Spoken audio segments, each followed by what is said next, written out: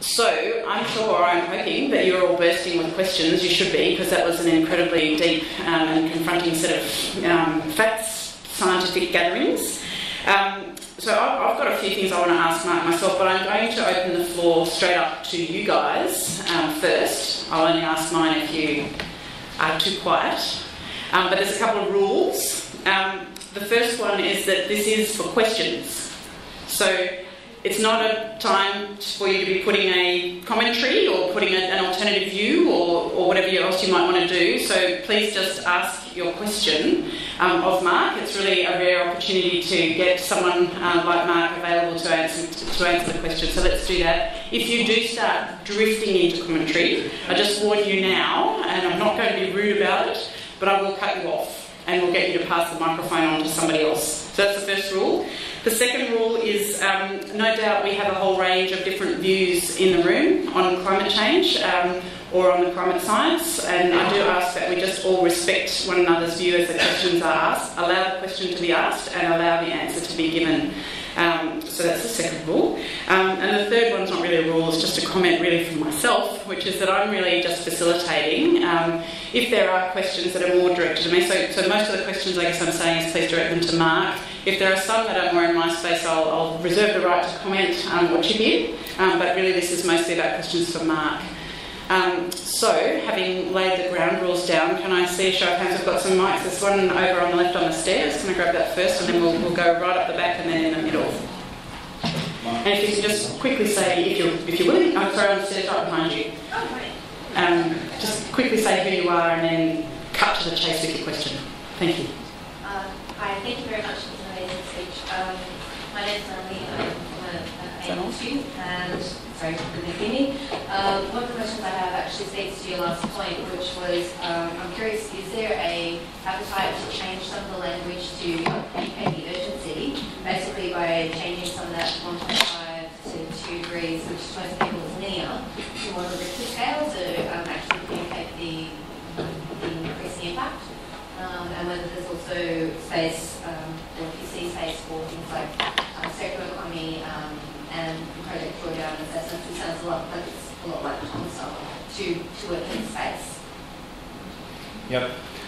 Thanks for that question. It's a really good one. So one of the elements here is that this is actually the Intergovernmental Panel. So it's actually not owned by the scientists. It's actually owned by governments. And so, to some extent, there's a certain limit in terms of the appetite for how we express things. And so it tends to be expressed in fairly straight down the line ways. But I personally would encourage, and I'm pretty sure the IPCC would encourage others to take up the information of the IPCC and put it in other language, in other formats that make it accessible. So we can already see that happening on the web, even since the report's been released, and where people are taking that information and massaging it so that it's more accessible to the people that they're interested in. So I think they're good messages, but there are constraints in terms of the nature of the process. And you might think that, that's a real nuisance, having the governments sort of own this process and in a sense being very consistent and concerned with their needs. And you might think that's a problem, but in fact I think it's a huge strength for the IPCC, because when this gets approved, it gets approved by all of the governments. There's unanimous voting, and so all of those governments to greater or lesser extents own the IPCC reports. And with that ownership comes some degree of commitment to taking notice of them. If this was done externally and we used whatever language we wanted to and presented in whatever language we want to, there is no ownership and there is no, in a sense, responsibility to take notice of what they say. So in all of these things, there's some pros and cons. And at the moment, I actually think the IPCC is probably pretty much as good a model as we can actually find to taking the science and putting it into the hands of governments so that they can actually make sense of it in their own way.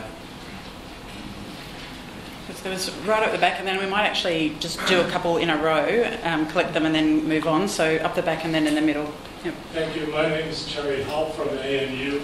I've seen over the past half century rapid decline in human fertility, and that has brought some human populations down below replacement levels.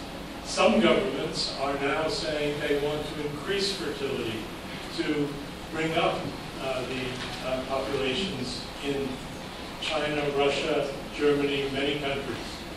How did the IPCC deal with human population growth in these models? Yeah. Thanks, Jerry, for that. Do you want to let me get the other question, right. if that's all right? So in the middle, thanks. My name is Sue. A bit closer to your mouth, Sue. Sorry, my name is Sue Meek, Honorary Professor of Research Biology. I was, in order to get here tonight, I had to duck out of a very interesting interview that on this report that was happening on the drum. And it seemed that, if I understood the comment correctly, one of the findings of the report has been that the cost of actually reducing CO2 emissions has actually declined dramatically compared to previous reports. And I wonder if you could elaborate on that, please. Two very different questions. So while you're collecting your thoughts about it, are there more questions so I can get the mics to you? Okay, so the gentleman in the middle, I think the guy at the back's got that, and then we've got one at the front. Great, so after this, thanks.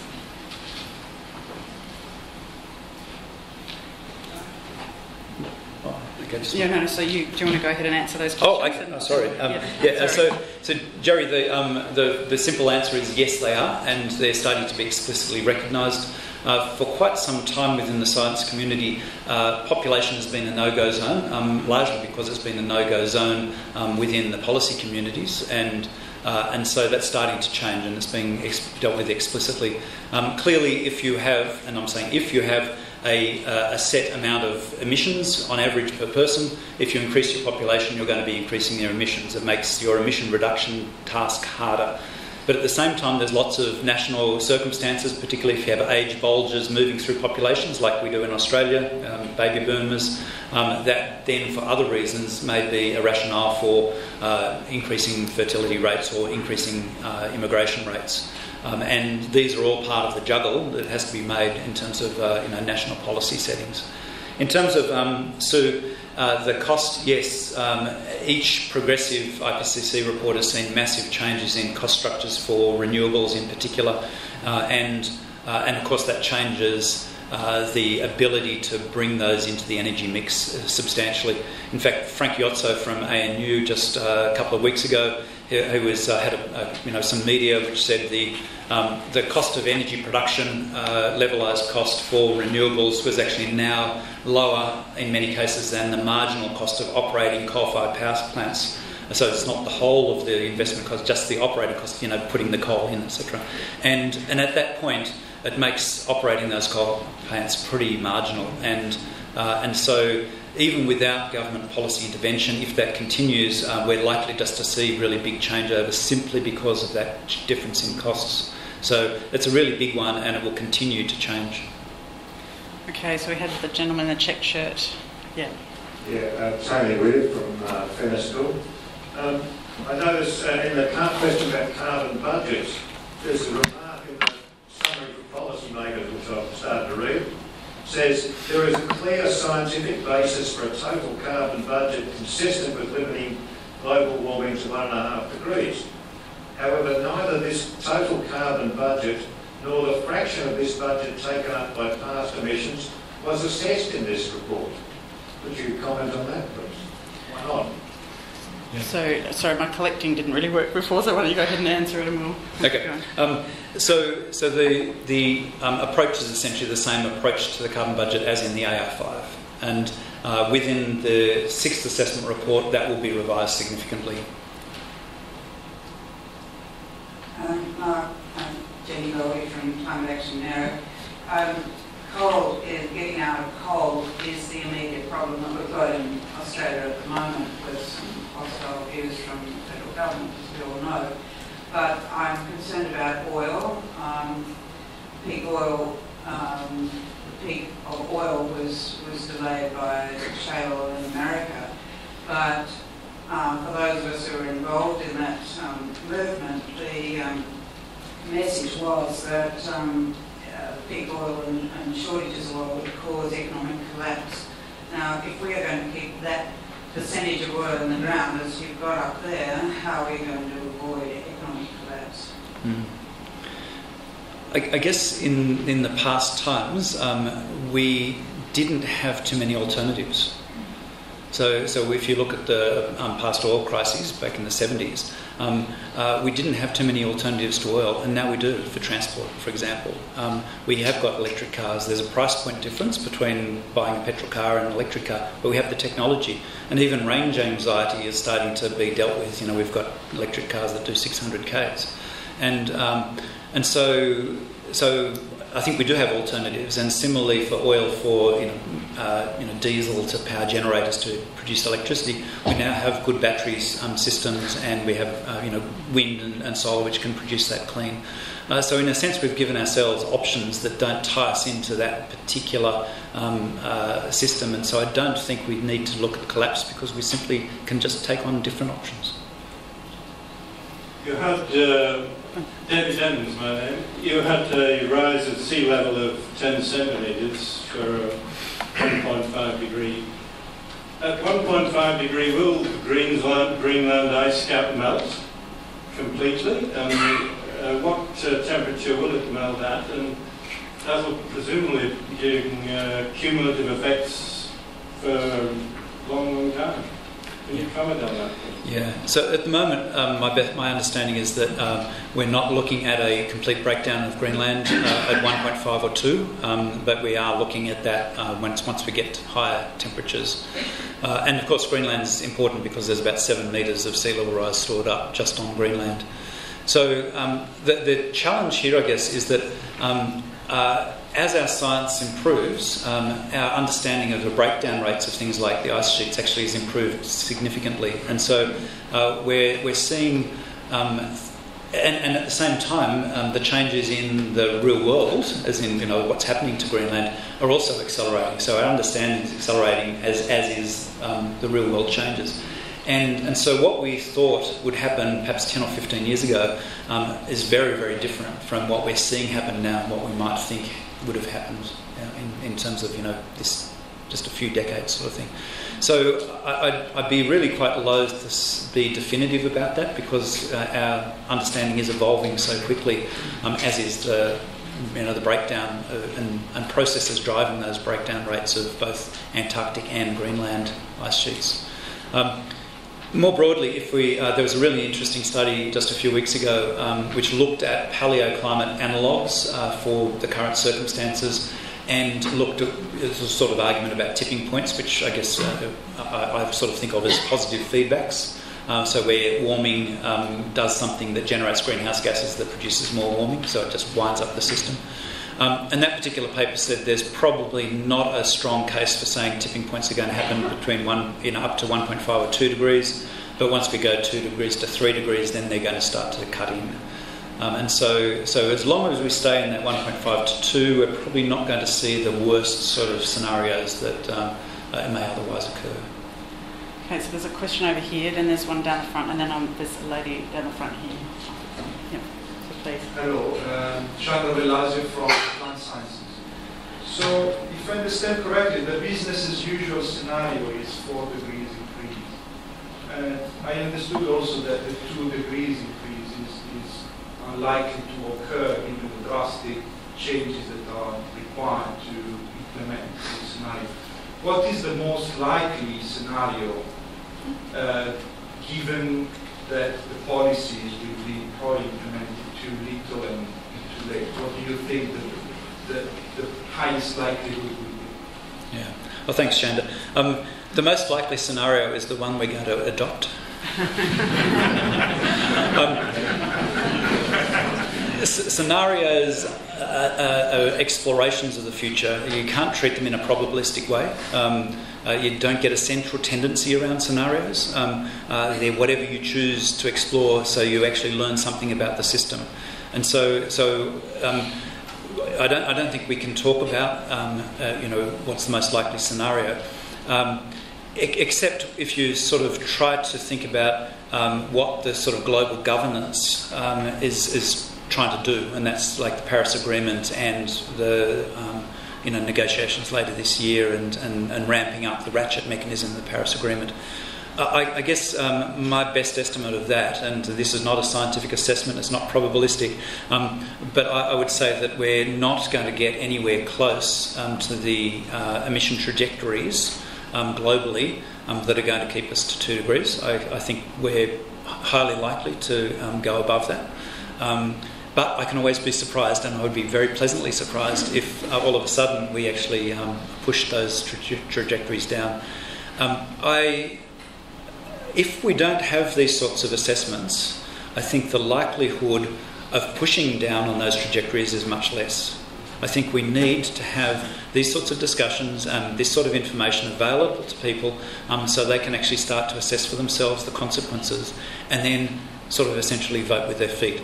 Now, if you actually look at that, the Australian populace has already basically signed on to climate change. So between 66 and 75%, depending on survey, of Australians say they want more action on climate change. And they're not getting it at the moment, except in a few jurisdictions like ours.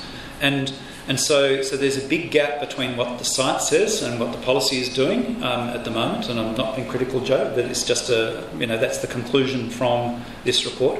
And there's also a big gap between what the Australian public says they want and what they're actually getting in terms of policy. And my guess as to how that's going to close is probably only as good as anyone else's guess, but I think it down need to close. Hello, my name is Tony Slatcher. I'm a water policy consultant. Your message about SDG 6, the Clean Water SDG, and the conflict, if you like, between the achievement of that by 2030, as we're all committed to do, and the water interception that will arise from addressing climate change is a big, wicked problem for us all. Did the panel look at other potential ways of sequestering carbon in the soil other than the major scale reforestation, which will absorb vast amounts of precious water? Yeah. Thanks for that, Tony. The IPCC can only synthesise the literature that's out there. So if there wasn't literature that covered that, then they can't synthesise that. The main part of that type of synthesis is going to happen elsewhere. So that will happen in the land report, which is going to be released roughly this time next year, or hopefully approved this time next year. And that goes into much greater detail in terms of that. And to some extent, you need to be going down to regional specificities in terms of soil carbon, because what happens in Finland is very different from what happens in Ethiopia. So I think there's another. Who's got the microphones at the moment? Yeah, so this next. Thank you. Hi, my name is Jackie Russell. I'm interested in hearing what you might say about what our Prime Minister has commented in relation to the report, and he said that the report doesn't contain recommendations for actions that Australia might take. What would you say about that? I'd agree with half of that. So the report doesn't contain recommendations. The report, as I said at the start, it's not there to be policy prescriptive. We're not saying we recommend that governments do this, or we think governments should do this. That's up to governments to actually make their decisions on. In terms of actions, does it have actions that make sense to undertake? Well, I think it does. I mean, it covers a huge number of possible actions, different pathways, and what the trade-offs and synergies are associated with those. So I half agree with the Prime Minister.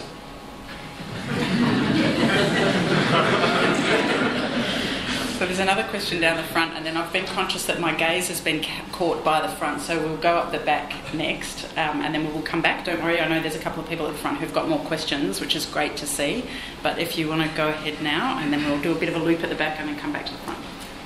Hi, Mark. My name is Evelina, and I work on a poverty measurement tool called the Individual Deprivation Measure, which is founded in participatory research about the lived experience of people living in poverty. I was hoping you could actually go back to the slide with the SDGs on it, and I'm just hoping to hear potentially a little bit about the methodology for how you arrive at some of those indicators. I'm specifically interested in gender, but I'm interested in general. Okay.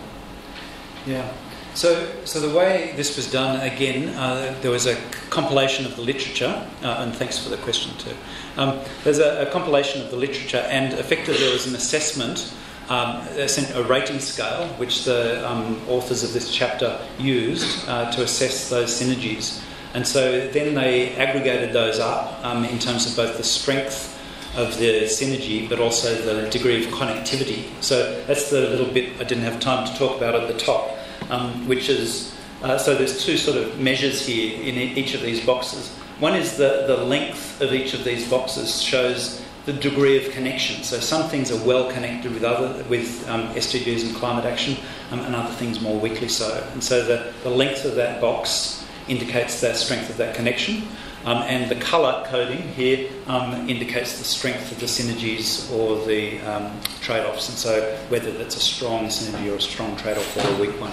So it was a semi-quantitative assessment because they're dealing with incredibly disparate literature, and so that's how the best that they could come up with to actually compile it to show these sorts of linkages. Do you want to follow? I just wanted to ask, are you surprised yourself by any of these in particular? I would be, but I think, in a sense, if there was a degree of surprise, you'd have to go back to the individual study and see what exactly they were talking about, what the context was in which they were looking at that trade-off. So, obviously there's a strong degree of context in terms of SDGs, and so you'd have to go back and delve into the literature. And this is recorded, so there's essentially an appendix which is huge, which actually lists all of these trade-offs, the ratings and the references that were used for each of these cells. So it's all there if you really want to delve. There's a question with the microphone in the middle, and then to the left, and then we're going to come back and do Ken and... Sorry, I don't know the name. So in the middle, please. Ms. Curtis from ANU. I'm just wondering, we might be facing the ongoing failure of democracy. And I'm wondering that if we are, is there a capacity for the IPCC report to include social science or psychology or political science perspective to look at successful strategies and potential strategies to address some of these issues? And if that's not the case, is there an option to partner with the sister organisation, the social science focus, that was two reports that talk about the bad news and how we might actually go about bringing that change in the global world? Yeah. So again, thanks for that question. So the IPCC probably originally started out very much as a biophysical science, but ever since the third assessment report, it's been inclusive of social scientists. And last time around, in the fifth assessment report, we had ethicists and psychologists and communication experts as part of the team.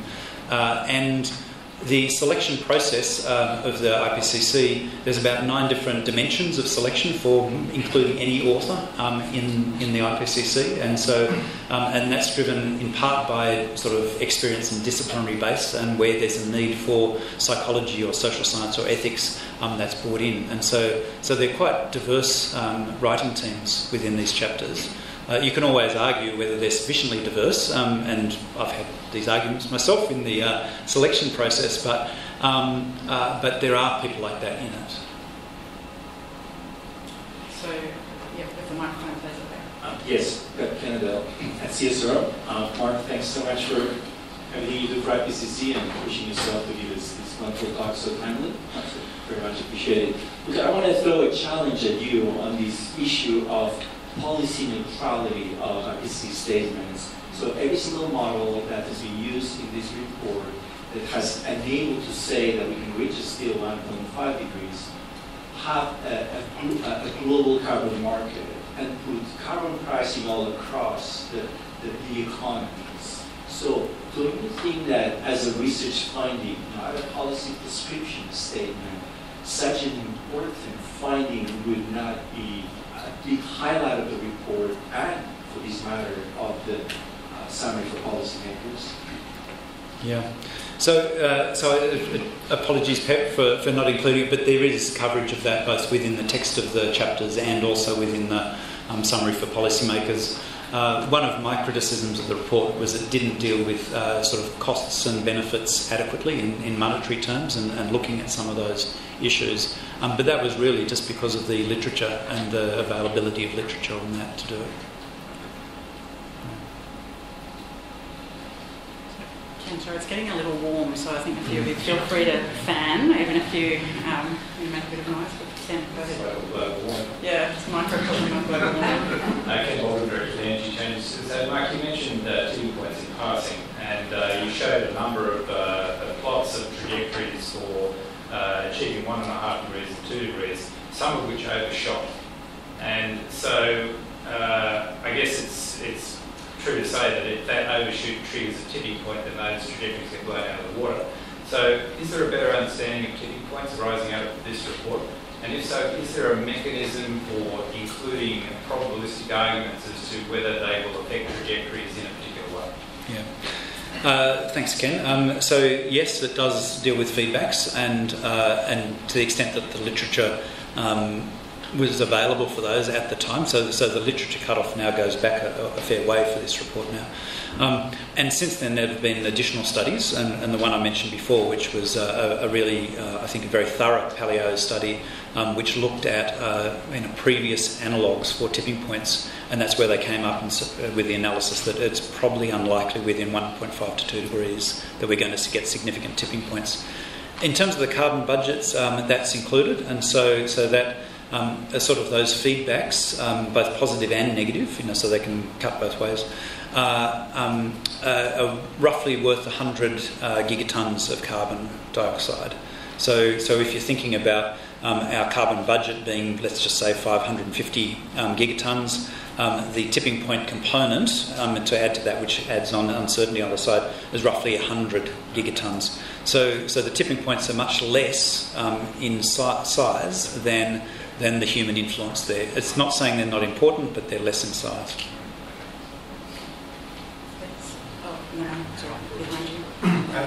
Jack Bezzi, Feminist School ANU. Ken just stole my question on tipping points. In fact,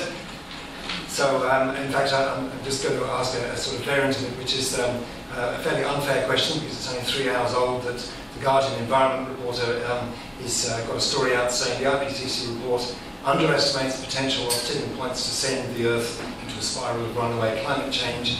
And they're quoting Bob Ward's Policy and Communications Director at the Grantham Institute, and Mario Molina, Nobel Prize winner in '95 for his work on the ozone layer, comment like IPCC underestates the key risk that self-reinforcing feedback loops could push our climate system into chaos before we have time to tame our energy system, etc. I suppose my question is, do you think that's fair comment? I haven't read that. I've just been a little busy over the last few days. My gut feel, without having assessed that particular article and the references behind that, is I think that's an overstatement. I think tipping points are very clear in hindsight. They're very, very difficult to predict, and there's lots and lots of uncertainties about the typical ones that we talk about. So to do with methane and permafrost and things like that. And so I would actually go back, because I don't think we have the process-based knowledge to actually do that at anything like a global scale, to actually do tipping points thoroughly. And nor do I think we have the knowledge to understand how the systems themselves, human and other systems, will respond to that, because generally speaking, systems respond in ways that cancel out perturbations. That's Le Chatelier's principle in chemistry that you might have learnt in high school.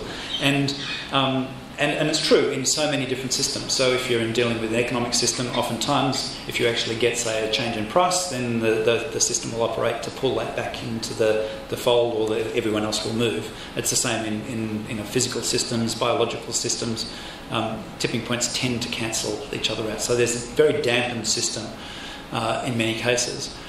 So I would go back to that study that I mentioned before, which came out a few weeks ago, which looked at the paleo analogues for tipping points. And found that there was not good evidence to say that those tipping points would be substantial within that sort of 1.5, 2 degree sort of frame, but they could become more substantial if we go higher than that. So I've got 2 more questions, people with the microphones down the front, and then I think we've got time for 2 more after that. So can I see the most enthusiastic? One down the front and one in the middle, okay. Thanks very much. So, sorry, it's Catherine and then the gentleman on the end and then those 2, if I can find it again. Yeah. It's Barbara Norman, Chair of the ACT Climate Change Council, Professor of Urban Planning, University of Canberra. Mark, you finished quite strongly, and it was a brief presentation and an excellent presentation, thank you, on just mentioning sustainable cities and the implications for our cities. Do you see the IPCC doing further work in this field? So, there are really important cumulative impacts of our urban future and our growing cities, together with a warming planet, whether that's 1.5, 2, 3, 4 degrees, because some of those scenarios are pretty frightening. Yeah. Look, thanks, Barbara. So, absolutely. So, in this IR6, the sixth assessment cycle, we've got cities much more prominent than they have been before. So they sit within the chapter structures and within the scoping studies of the special reports where appropriate. And in addition to that, IPCC, as you know, has already just run a Climate Change in Cities conference, the one in Canada, and in the next cycle there's an expectation that there'll be a special report on cities and urban systems. And it would have got in this round, except that there were 3 other special reports queued up in front of it, and if we'd done an extra special report it would have broken the system. It wouldn't have been able to cope. I mean, the system's already seriously stretched as it is. And so you have to wait for that special report for the next cycle, so another sort of 7 years. But hopefully... Imagine all the research you can do between now and then to contribute. That's exactly what I was going to say. This is an opportunity, Barbara, to really, really do those publications. I'll be there. All right, so the gentleman has been waiting very patiently over Thank you very much. I'm going to the question.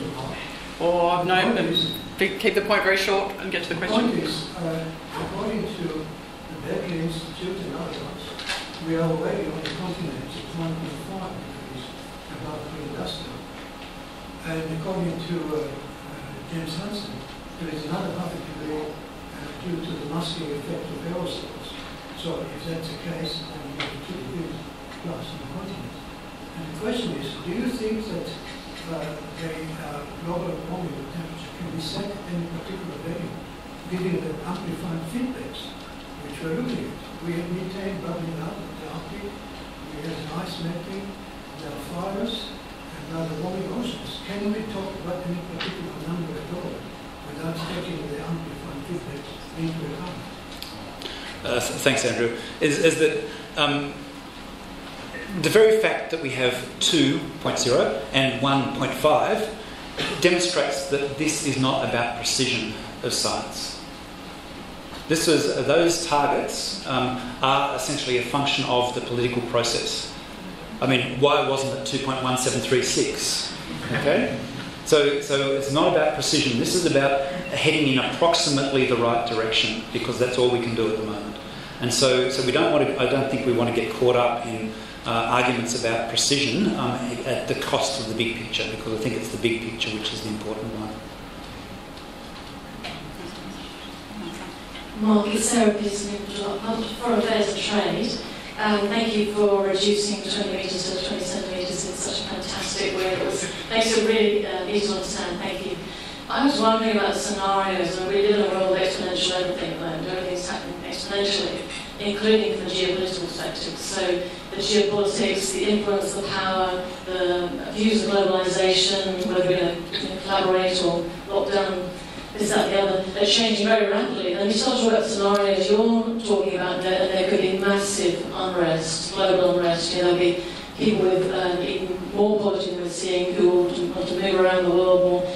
So that's the pessimist side of me, wondering whether that's taken into account, if you think it's been taken into account enough, because I think that's going to be changing exponentially. Then on the optimistic side, could you give a comment about technology? So technology is changing exponentially. I think I was doing a report with you many years ago where we were looking at energy change and climate change being based on energy efficiency. And if you look at Internet of Things, autonomous cars, those sort of technologies are really changing rapidly. So I'm just wondering how that was taken into account and if that's a positive note for us. Oh, that's very good. Thank you, Sarah. So I guess the first point that you made is essentially about just transitions. So it's not about just going for this at any cost, because that's not the issue. It's about how do you assess the costs and benefits of action on climate change versus the alternative. And if there are going to be potential for riots and things, if we go wholesale and change energy systems, if we don't do it well, there could equally well be wholesale riots if people are starving because of climate change. And so it's about juggling those different factors, and there's unknowns in relation to both of them. And so we do have to think very carefully about these transitions. It's not a done deal, and that's why it's really important for organisations like IPCC not to say this is the way to do things, but just to say here are the options that you may want to think about when you're starting to take action, if you decide to take action. And that's where the IPCC has a role, and that's different from the policy role and the political role. And I think we need to stay with that. As soon as we transgress, our value actually decreases to governments. So that's one of the first things. In terms of tech, of course, the tech is really important, having cheap solar panels, having electric cars and all the rest of it. But by itself, it's actually not the issue. So it's, my old mantra is it's not about the technology, it's about how you use it. And so the big issues about self-drive cars, for example, are not about the technology, it's about all of the social issues and the insurance issues and the registration issues and all that type of stuff. So the tech is only one small part of the picture, but it's often an enabling element, which, if you don't have it, you can't do other things. But you don't want to overly focus on it. So it's that balance between those things which is important. And our last question, please. My name is Joe Thwaites. Thanks, Mark. I wondered if you could make a couple of extra comments about negative emissions, which several of the pathways that the report has outlined are going to be extremely important. I read recently that afforestation is really still the only thing we've got. I've heard Tim Flannery talking about kelp forests and things like that. Do you have a sort of a short list of the most prospective negative emission pathways that we might be able to find? There are around. It wasn't particularly focused on in this report, but in the special report for land, there are significant analyses, and in the oceans and cryosphere, I assume they're going to do some of the marine sort of ecosystem equivalents, the blue carbon, as we call it. And so there's a whole range of different options, which include afforestation, reforestation, improvements in soil carbon under agriculture, which is easier to say than it is to do. There's also carbon capture and storage, which is not really negative emissions, but it's at least it's a way of taking some of the gases out. BECCS can be negative emissions if it ever comes true, sort of thing. And then there's also a whole burgeoning field which is called carbon usage, which is storing carbon in products. And so again, that's very new and still being developed. And none of these, in my view, are going to be, they're not single bullet options. It's about a portfolio of these different options, which hopefully will add up to something significant together, rather than focusing on any individual one of them, because the solutions for Singapore are going to be very different from the solutions for Australia. Thank you all very much for such a great set of questions. I just have two things to finish up on. One is administrative, but a very important contribution from you as well. You will receive by email in the next day an evaluation form which gives you your chance to say what you liked about today and what the ANU Climate Change Institute could do differently to make these kinds of sessions even more informative for you in the future. So please fill that out when it arrives in your inbox. The second thing is really to just say thank you to Mark. What an amazing presentation, as I think Sarah said, condensing an extraordinarily large amount of information into a very comprehensible and clear presentation, and being willing to answer so many questions so patiently as well is really fantastic. So please join me with a big round of applause.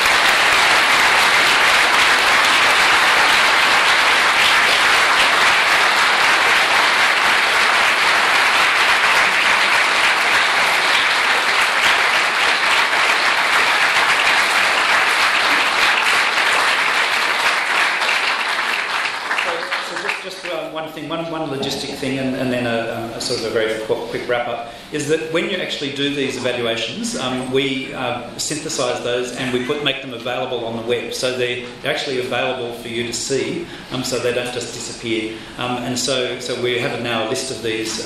So please do it. It helps us become better at these events, but it also adds a traceability element to these, the effectiveness of these events. And the last thing I just want to say is just coming back to this sort of a quote from Beck, just reiterating, each half a degree matters, each year matters, and each choice matters. I think that's a great way to finish. It is, thank you.